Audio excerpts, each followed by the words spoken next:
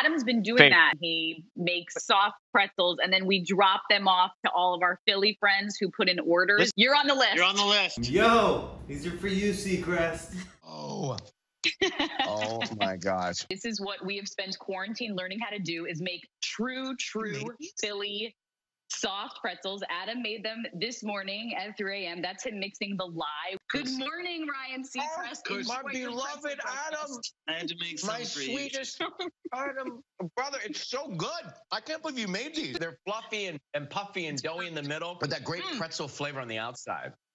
You know, when I opened this up, I thought, okay, did they really make these? He's got his Shappy Pretzel Company on there. Quarantine, we got time on our hands, and he was like, yo, Shappy Pretzel Company. And that was a terrible Philly accent. I apologize for everybody in Philadelphia. Yo, how you doing?